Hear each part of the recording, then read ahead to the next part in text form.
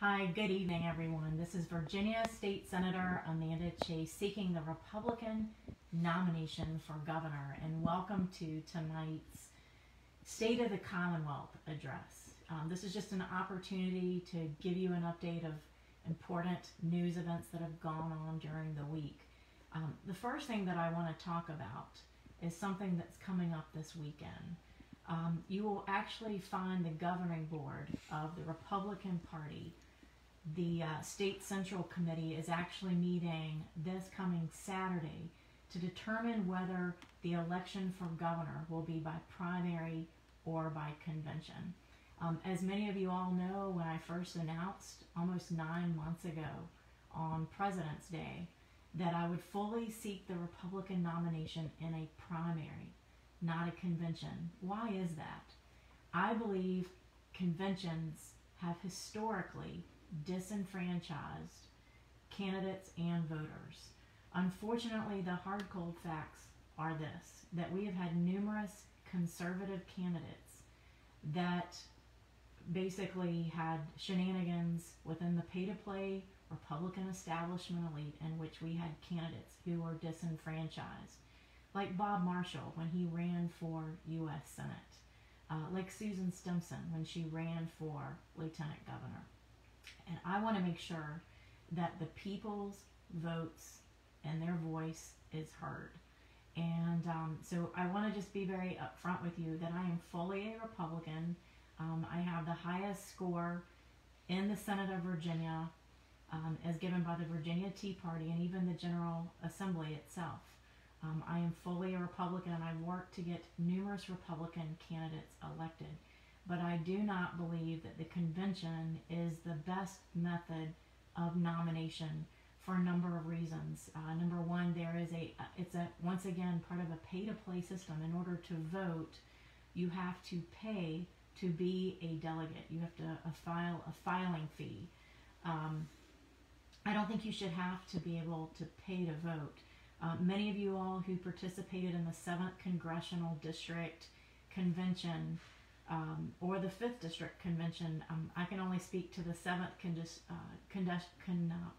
Congressional District Convention in which Nick Freitas was elected, and I'm thankful he won and happy to support him. But here's my point. It took about 12 hours of folks sitting out in 104-degree heat index. And, people who are first time voting and serving as delegates in a convention for the first time, that's just not a good way to introduce them to the Republican Party of Virginia. Unfortunately, many of our conventions are very contentious.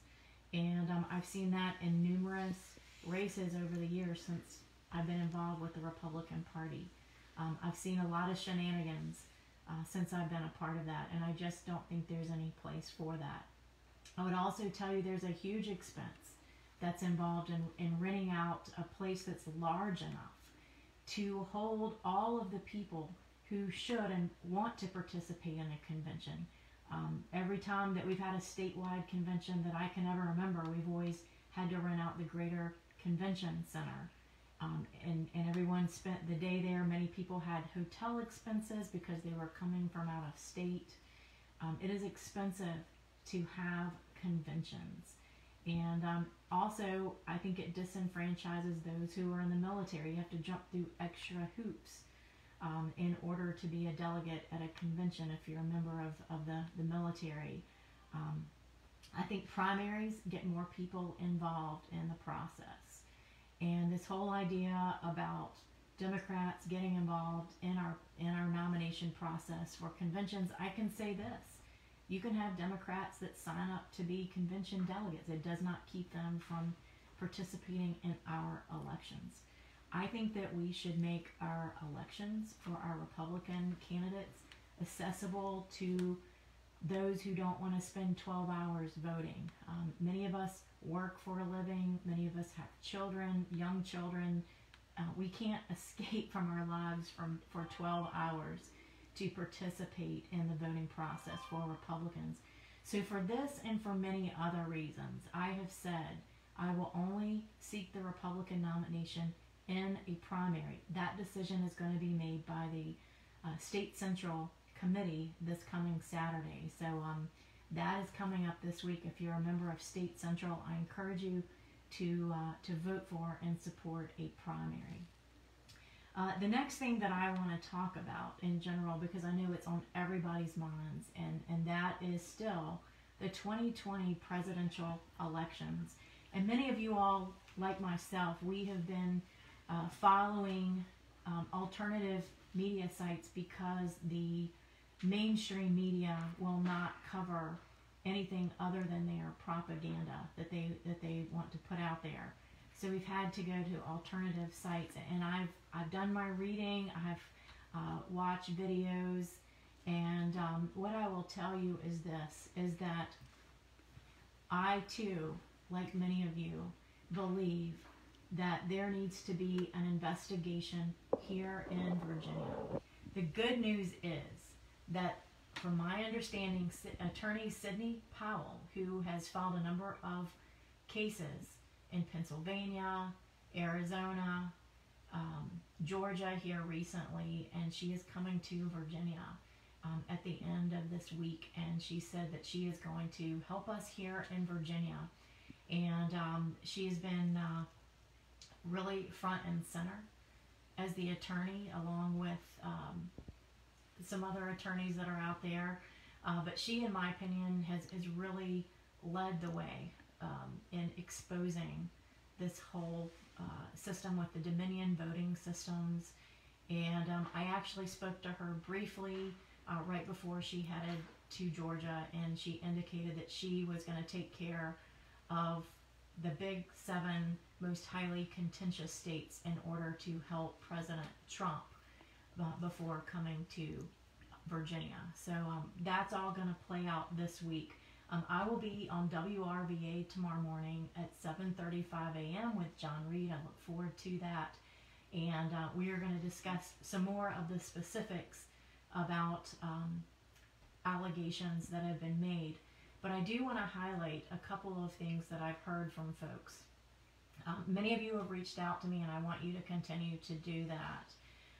But one of the things that Sidney Powell has asked me to do is to get you all who have seen something to put it in an affidavit, a signed affidavit. You can email it to my Senate district. It's District 11 at senate.virginia.gov, and we're going to put that at the top here for you to see that. But please send your signed affidavits to my office so that we can forward those on to Sidney. We've seen instances of concerns in Hopewell, in Chesterfield, Henrico, Lynchburg, and the list goes on.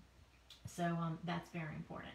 The final thing that I want to talk about is something that Governor Northam mentioned today: legalizing marijuana in Virginia. And let me just be very clear on my position. Absolutely not. I do not believe it's in the best interest of Virginia, its public safety, and its health, and the kids, to legalize marijuana. And you know, I'm going to speak right now as a mother of 4 grown children. I have never seen a study out there that show that kids do better in school when they're surrounded, when they smoke marijuana, or they are in that environment. And he is saying that it's only going to be legal for adults to have marijuana. Give me a break. I don't believe that for a minute, and neither do many of you out there.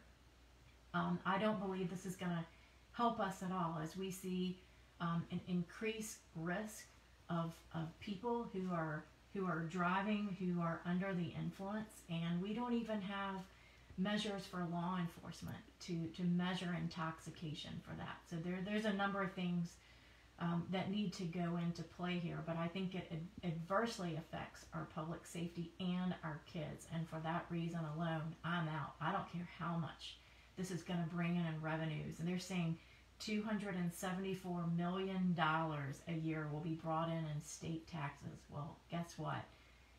Let's talk about the cost of sending kids into rehab who get addicted. I think it's completely wrong on many levels. They're saying that the higher the level of THC, the higher the tax. I mean, you can't make this up.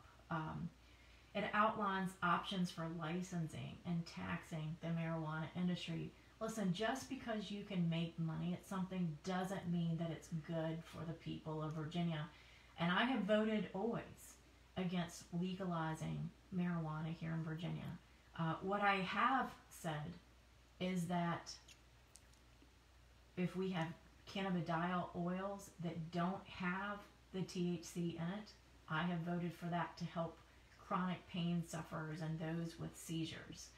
You can get that through it's pharmacy board regulated, and we don't have to worry about it getting into the wrong hands. It's got to be, in my opinion, pharmacy board regulated. Yes, we need to do more to help those who are suffering from chronic pain and those types of things, but to completely legalize adult marijuana, I think is very, very misguided and something that I would not support. So thank you all for tuning in for tonight's State of the Commonwealth address. I will be here each and every Monday night at 7:30 p.m. to address your concerns. Feel free to write into my office. Again, it's District 11 at senate.virginia.gov. Let me know that the issues that are important to you. We read those every week, and I want to make sure that I'm addressing those on here as well. Thanks, everyone. Good night, and God bless you.